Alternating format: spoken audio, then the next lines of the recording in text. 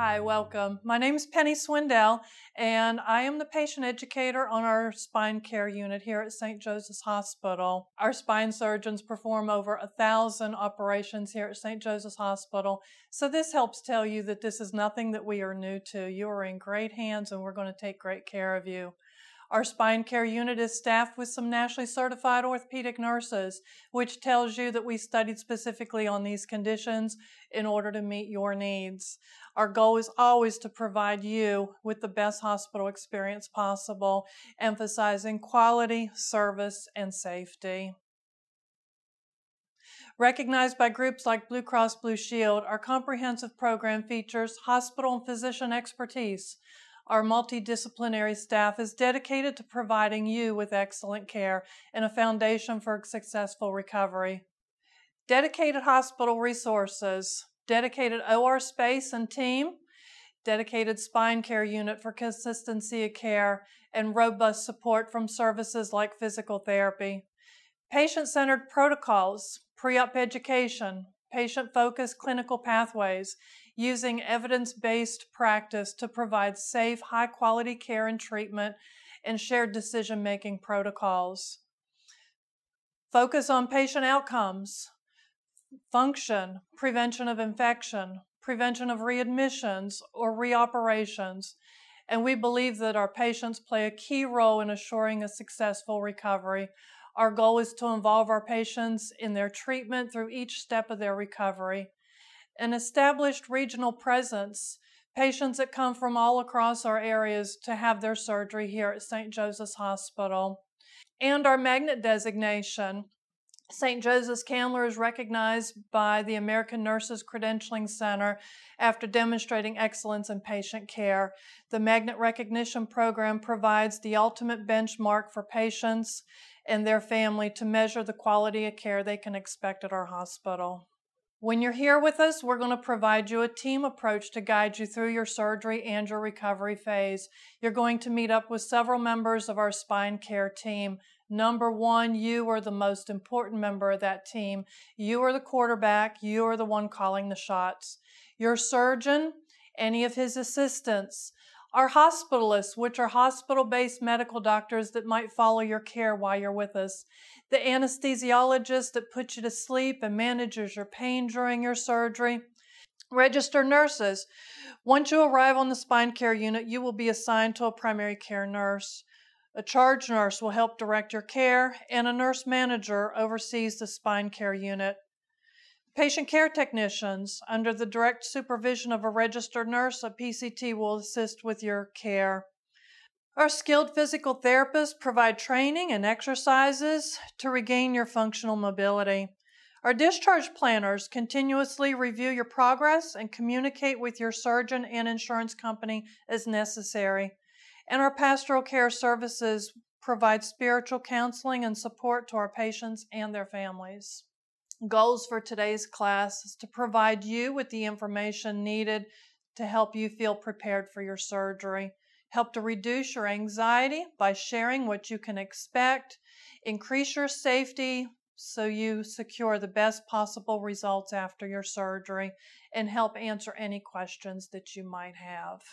It's important for you to understand how your spine functions so you can protect it before and after surgery. A healthy spine shelters your spinal cord while allowing you to move. Our spine is composed of 24 bones called vertebrae. The vertebrae are separated by a shock absorber called a disc and flexible joints that slide and allow movement. Neck and back pain can be caused by a number of factors, including injury, infection, tumor, deformity, arthritis, or stenosis. A normal disc serves as a shock absorber. A disc has a jelly-like center and a tough fibrous outer ridge. Degenerative disc. As we age, there's a loss of fluid in the discs. This reduces the ability of the disc to act as a shock absorber, and it makes them less flexible. A bulging disc is when the disc bulges outside of the space it normally occupies, but it does not rupture. Bulging discs only become serious when they bulge enough to cause narrowing of the spinal canal. Usually, symptoms of a bulging disc can be managed with conservative treatment, such as physical therapy and medication. When symptoms are steadily getting worse, surgery may likely be suggested. A herniated disc occurs when some of the softer jelly pushes out through a crack in the tough outer exterior of the disc. A herniated disc can irritate nearby nerves and result in pain, numbness, or weakness in an arm or leg. Most people cannot pinpoint the exact cause of the herniated disc, sometimes using your back muscles instead of the thigh muscles when you're lifting large, heavy objects or by twisting while lifting. A thinning disc, when there's loss of fluid as we age, it makes our discs thinner and narrows the distance between the vertebrae. As that space between the vertebrae gets smaller, there's less padding between them and the space becomes less stable. The body reacts to this by constructing bony growths called osteophytes or bone spurs. Bone spurs put pressure on our spinal nerves or the spinal cord, resulting in pain. There are several different types of spinal surgery. Basically, spine surgery is used to relieve pressure on the spinal nerves or the spinal cord. Spine surgery is used to provide stability to an area of the spine that is painful, fractured, or has too much motion. And spine surgery can help correct a spinal deformity such as scoliosis, lordosis, kyphosis. Two of the most frequently performed spine surgeries, the first one on the left, lumbar laminectomy. And this picture is showing the section of bone that they remove. Basically, they're opening up a window to open up that spinal canal so there's no more pressure on the nerves, no pressure on the spinal cord itself. And then on the right is a picture demonstrating a foraminotomy, and it's just a different section where they can go in with tiny instruments and opening up windows to free up the space. And a discectomy, and that's when they go in with little instruments and they can remove the disc that's bothersome. Spinal fusion. If your doctor performs a spinal fusion, this is when they join two or more vertebrae together permanently, so there's no more motion between the vertebrae, there's no more slippage. Spinal fusions can be done using bone from your hip, a bone substitute, or by using screws and rods, and your doctor will choose the best method for you. There are various approaches when it comes to spinal fusion. A posterior cervical incision, where the incision will be at the back of your neck. Posterior lumbar incision, your incision will be on your lower back. An anterior cervical incision will be to the side of your neck, and an anterior lumbar incision will be on your side. Materials used can also vary greatly. Here's a list of some of the things that our doctors can use to fuse your spine. Of course, your surgeon will choose the best materials based on your condition. Let's talk about some of the benefits of spine surgery. The primary reason for most back surgery is to get relief from back pain.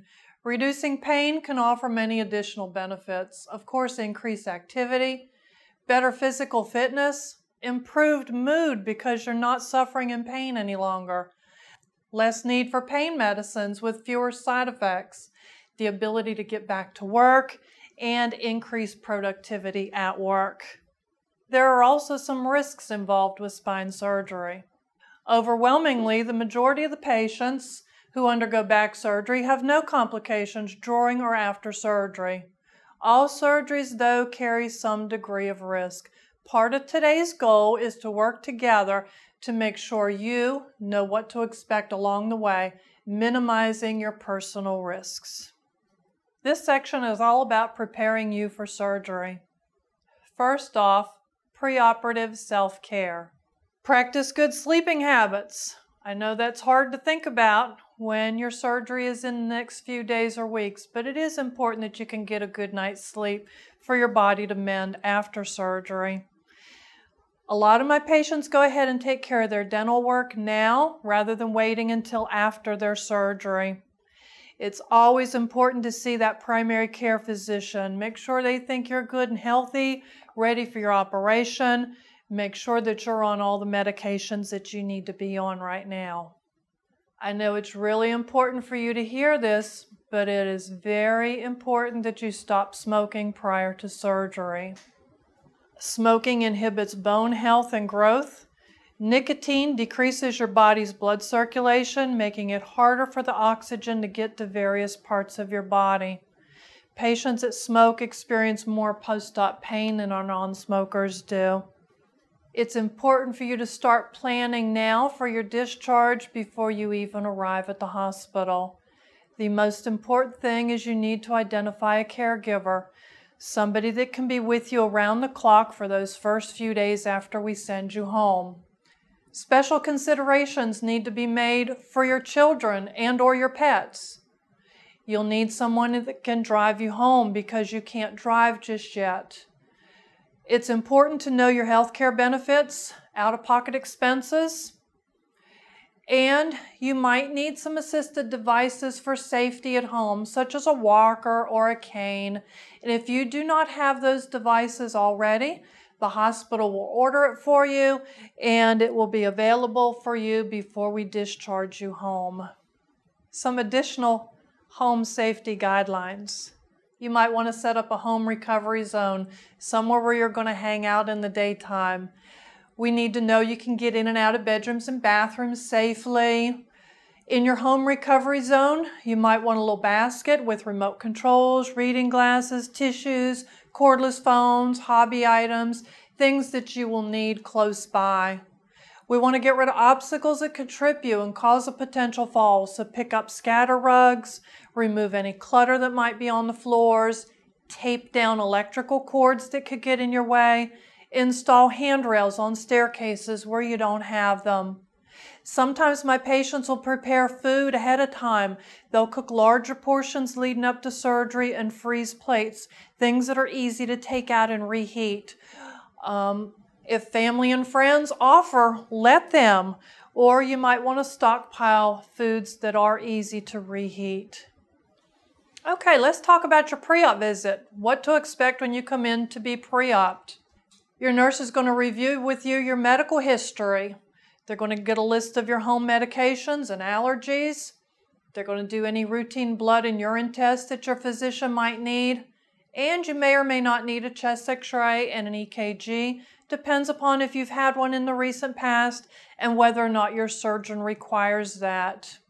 What to bring with you on your pre-op visit? Please bring all your home medications, including any herbal supplements.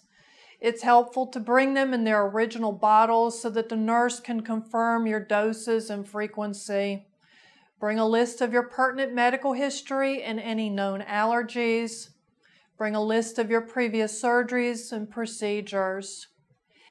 And most importantly, please bring a copy of your advance directive, living will, durable power of attorney. Hand it off to your nurse and we will put it in your chart so your doctors know all of your wishes. All right, I'm going to pack my suitcase, the things to bring to the hospital. What am I going to bring with me? Bring any personal care items, any hygiene items you might need while you're with us. We just have very limited supplies if you forget things at home. Toothbrushes, toothpaste, denture cups, that's about the extent of our supplies. As part of physical therapy, you will be walking out in the hallways. Some people are more comfortable if they have shoes on their feet. If you want to wear shoes, therapy wants something flat with a non-skid bottom and a back that wraps around your heel. Therapy does not like anything you just slide your toes into, like scuffy slippers, mules, Crocs, flip-flops, because your feet can slip and you can hurt yourself. Sneakers are best, sandals with a heel strap, or we even give you the footies with the traction treads on the bottom. Most of my patients just stay in the footies. However, you will be most comfortable. You'll want a set of loose, comfortable clothes for going home. Bring your important telephone numbers. Sometimes the pain medicine can leave you a little foggy and you can't remember those important numbers. And please leave all jewelry and other valuables such as large amounts of cash, credit cards, checkbooks. Leave all that at the house where it is most safe. All right, we've worked our way up to the night before your surgery. That afternoon, between 3 and 5 o'clock, is when you'll get your telephone call telling you exactly what time to report to the hospital. For surgeries taking place on a Monday, They make those calls between 3 and 5 on Friday. So you're going to take any medicine as instructed by your physician. You're going to take your shower that evening, dress in clean pajamas, and put clean, fresh sheets on your bed. For ladies, please remove all nail polish. You're going to scrub your surgical site with antimicrobial cloths as instructed, and we're going to show you how to do that coming up. Nothing to eat or drink after midnight, including smokeless tobacco, gum, hard candy, breath mints, ice chips.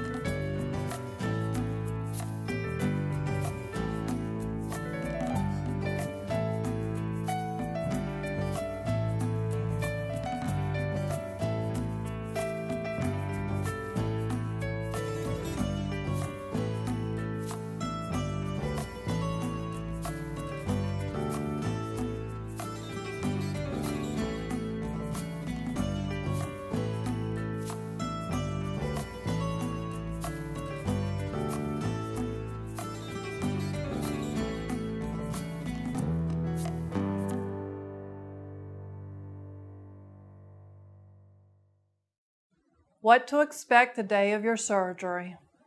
When you arrive at the hospital, you're going to park in parking lot C by the emergency room, and you're going to sign in at the patient registration desk. After registration, you and your family members will be escorted to day surgery, where a nurse is going to get you ready for surgery. They're going to take your vital signs, start an IV, and they might give you a sedative to help you relax if you're anxious that morning. You will meet with the anesthesiologist while you're in day surgery.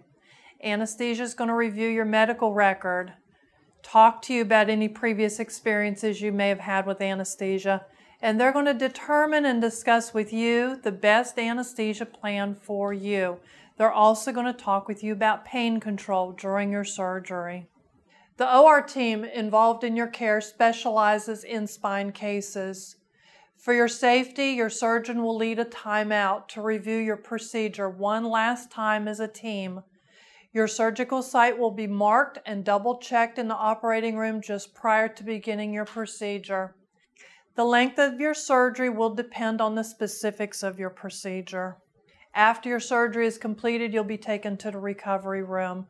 You will stay down in recovery a good 1 to 2 hours until you come upstairs to your room. When you're in recovery room, you will be given oxygen, and you will frequently be encouraged to take some big deep breaths and cough. Your vital signs will be closely monitored, and you will receive pain medicine. They won't give you anything to eat or drink in recovery, but they will offer you some ice chips when you're fully awake. And you might have a tube in place to drain fluid from your operative area. What to expect during your hospital stay. Once you are stable, you will be moved to the spine care unit. There, our entire care team will be focused on managing your pain, keeping you safe, reducing your risk of complications, helping you regain your strength, and preparing you for discharge. Typical length of stay varies and depends upon a number of factors specific to you. Managing your post-op pain. You're having surgery.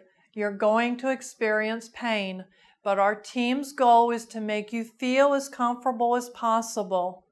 Frequently in your stay, you're going to be asked to rate your pain on a scale of 0 to 10. 0, no pain whatsoever. 10 is the worst pain imaginable. 0 pain is not typical following surgery, not a realistic goal to have. What our goal is to maintain your pain level at a 6 or less. This will enable you to sleep, eat, and perform your other desired activities. Your surgeon will determine the best combination of medicine to manage your individual pain.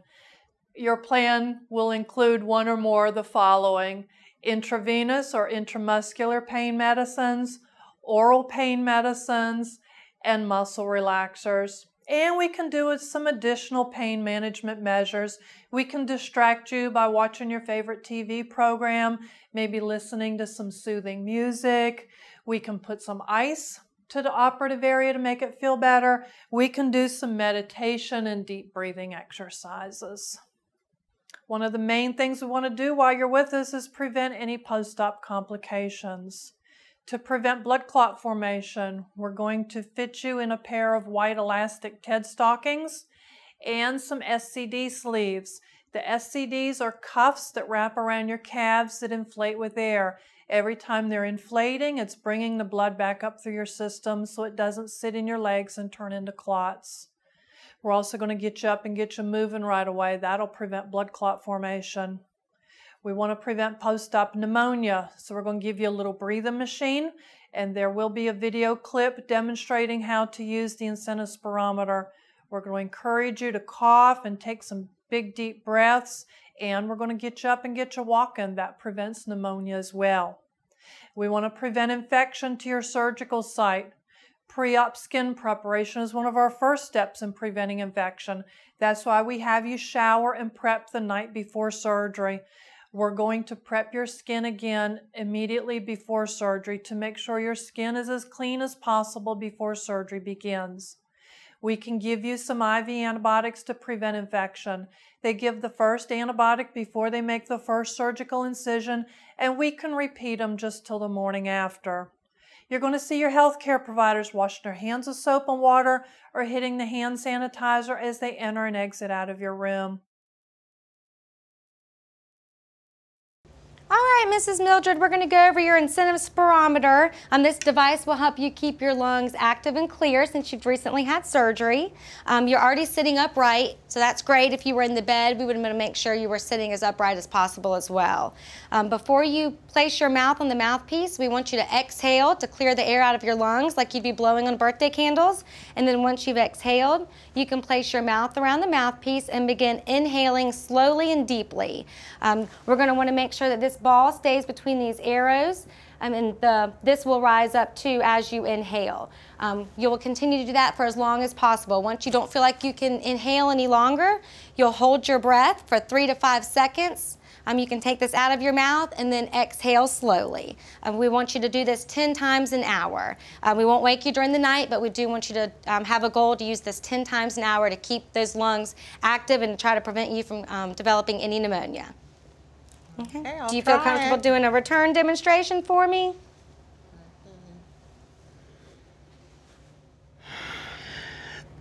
There you go. Inhale slowly and deeply.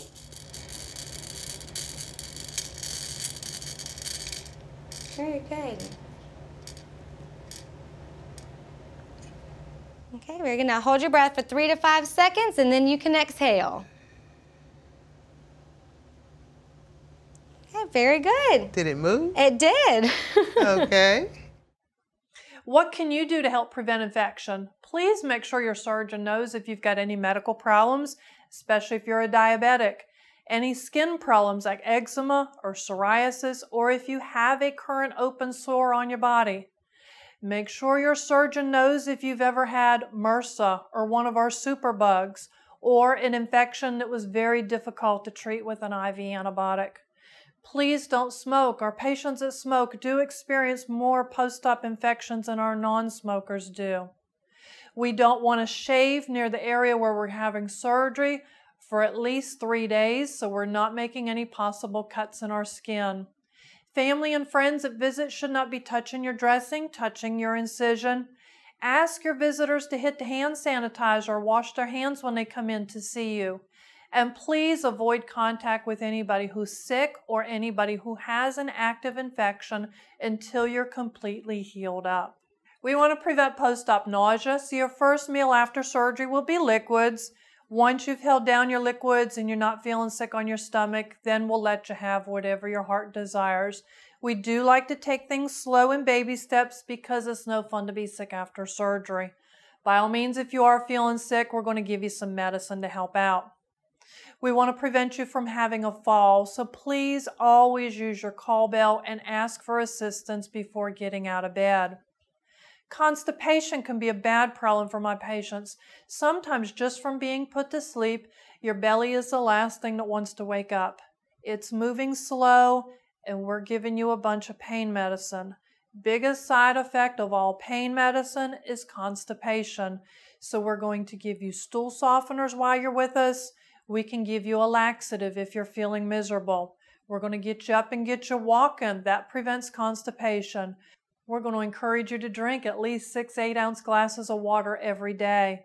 We're going to encourage you to eat several servings of fresh fruits and vegetables. What to expect from your nursing team? We are your doctor's eyes and ears. We're with you 24/7 where he can't be. If you have any questions, any problems, by all means, we'll get him on the telephone or bring him back up here to see you. We're going to monitor your vital signs. We're going to keep track of everything that goes in you to make sure it comes back out of you. We're going to monitor your dressing and drain. We're going to help get you up out of bed.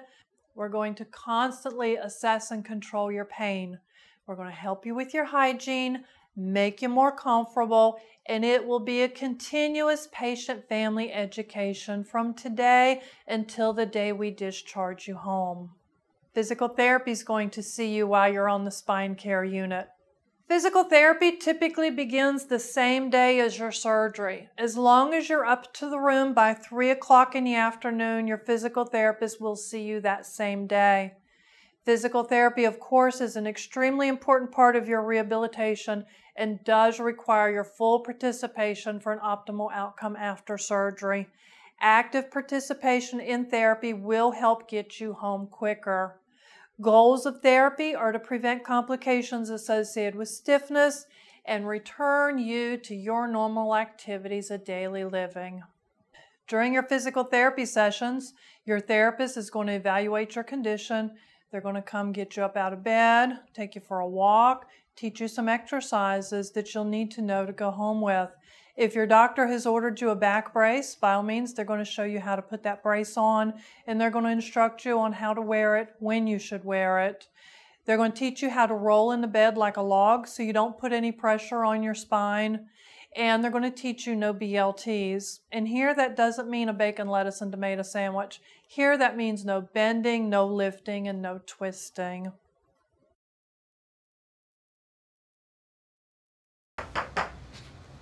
Hey, Miss Taylor. Good morning. How are you today? I'm good. My name is Andrew. I'm going to be your physical therapist today. Your surgeon had asked me to stop by to go over some things with you after you've had your back surgery. Okay. First thing I'm going to do, I'm just going to go over a list of do's and don'ts that you want to keep in mind after you leave the hospital. Okay. Okay? There's 3 main things that you want to avoid after having your back surgery. The first is no bending at your waist. So if you ever have to pick something up off the ground, you have to bend down onto one knee and pick that object up. Keep your back as straight as possible. You want to avoid lifting any objects over 5 to 10 pounds. A good example would be a full gallon of milk, which weighs 7 to 8. So try to use it as a guideline. Don't lift anything over that. Okay. The last one would be no twisting. So if you have to move something from one area to another, you have to pick the object up, take some steps, and then put it back down. You never want to pick it up and twist. Okay? So avoid that twisting motion. A couple other things are the best exercise after you have had back surgery would be walking. So you want to try to walk 2 to 3 times a day. Start off about a 5-minute walk, which is what we're going to take in a minute here in the hallway, and build your way up to about a 15-minute walk. If you add a minute every other day from 5 and build your way to 15, that's about good enough. You don't have to go anything higher than that. Okay? 2 other things I'm going to tell you are, when you're sleeping at night, if you sleep on your back, you could put a pillow underneath your knees to relieve some pressure on your spine. If you're a side sleeper, you can put a pillow in between your legs to try to keep everything in alignment to avoid any kind of twisting motion in your back. The other thing is, I tell all the patients, is use common sense after you've had back surgery. If you think something's really going to hurt your back, it probably will, so just try to avoid that activity. Okay? Now we're going to go into how to get in and out of the bed. It's called log rolling, and I'm going to try to take you through, and I'll talk you through and help you as needed. Okay? So the first thing I need you to do is to try to bend both of your knees for me. Together? Yep, or? try to bring them up together at the same time. Very good. Nice and slow. Excellent. When you get to about 90 degrees at your knee joint, you can stop. Very good. Okay. Now you're going to take your left hand and you're going to try to reach for the side of the bed over here and roll together as one onto your side. Keep your back nice and straight. Okay? Same time? Yes, same time. Roll with your legs and your upper body all at the same time. Come on over for me. Very good. Once you get onto your side, now you're going to kick your legs off the edge of the bed and you're going to push yourself up with your arms. Ready? Push. Push yourself up with your arms. Very good. Excellent. Now you can try to scoot forward and get your feet flat on the floor for me. Very good. I'm going to put this belt around your waist just in case you lose your balance on our walk.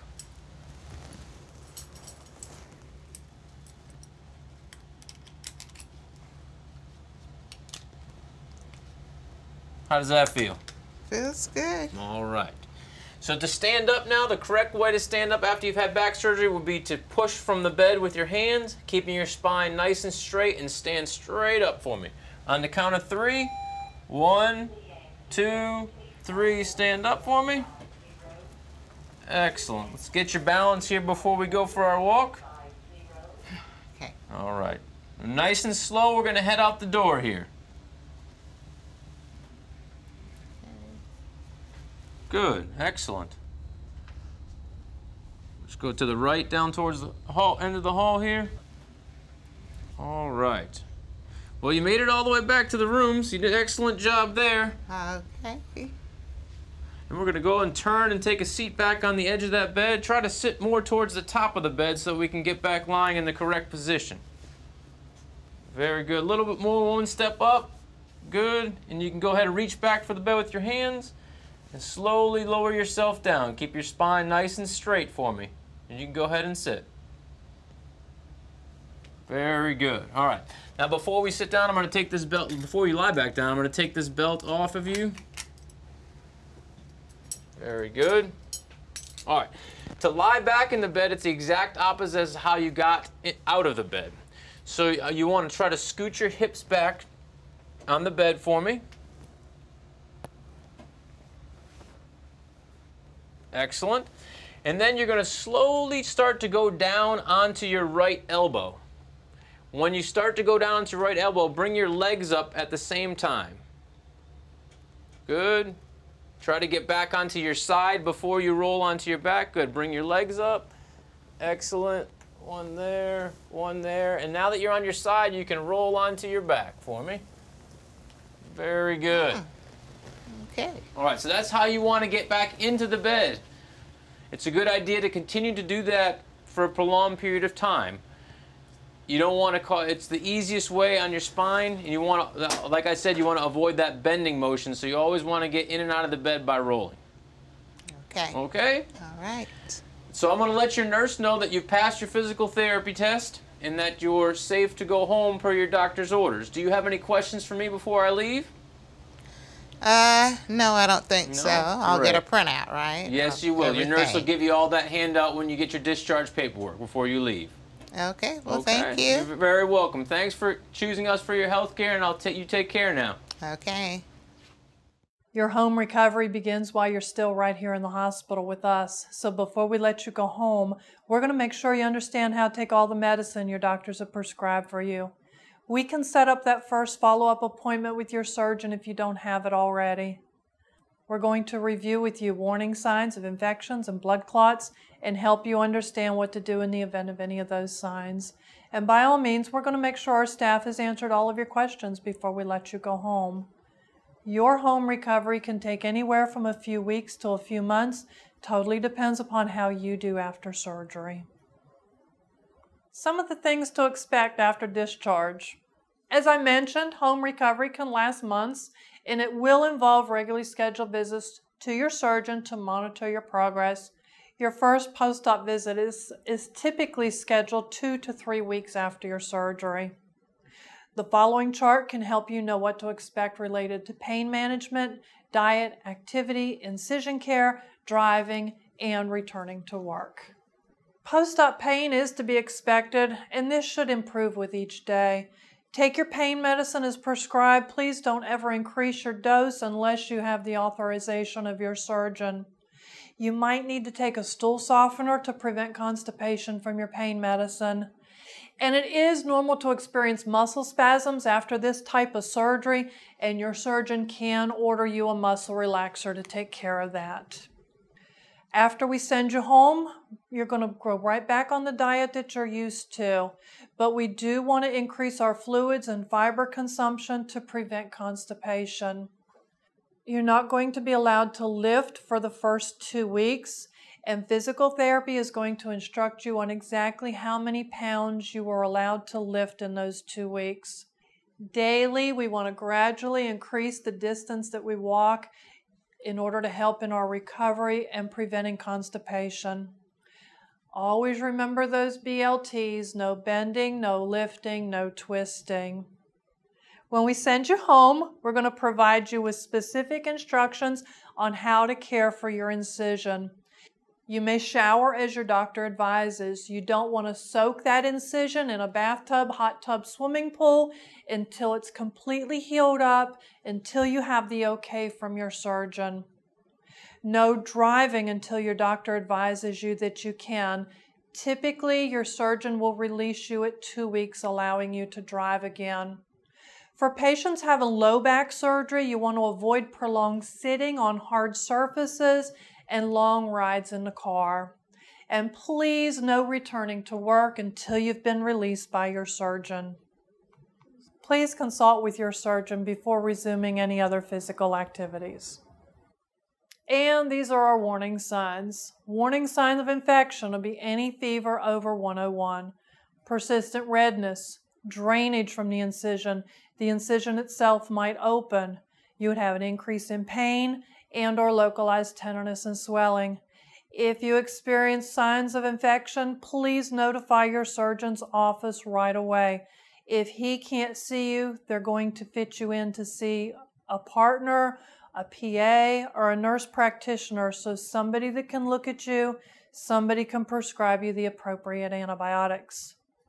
Warning signs of a DVT or a deep vein thrombosis, that's a blood clot in the leg, is an increased pain in your calf or thigh, tenderness or redness of your lower extremities, increased swelling in your calf, ankle, or foot that does not go away after you've rested, you've elevated your legs. If you experience those signs, please call your surgeon's office right away. If it's after 5 o'clock in the evening, it's a weekend, a holiday, the answering service is kicked in. You need to tell that answering service you need to speak to a human being. You need advice of what to do next. Please do not put it off till Monday morning. And warning signs of a PE or a pulmonary embolus. That's a blood clot that has broken loose and migrated into your lungs. Is a sudden increased shortness of breath, sudden onset of chest pain, localized chest pain with coughing. You might even cough up blood. With a pulmonary embolus, I'm fine 1 minute, next minute I can't breathe. It feels like an elephant has parked himself in the middle of my chest. He's taken away every last bit of my air. My chest is killing me and I'm coughing my head off. If you experience those signs, somebody needs to pick up a phone, call 911, and get you to the closest medical facility. You need emergency attention. You need it right now. Thank you for choosing to be part of the St. Joseph's Candler Spine Care team. If you have any questions at all, please call the Care Call Center. Thank you.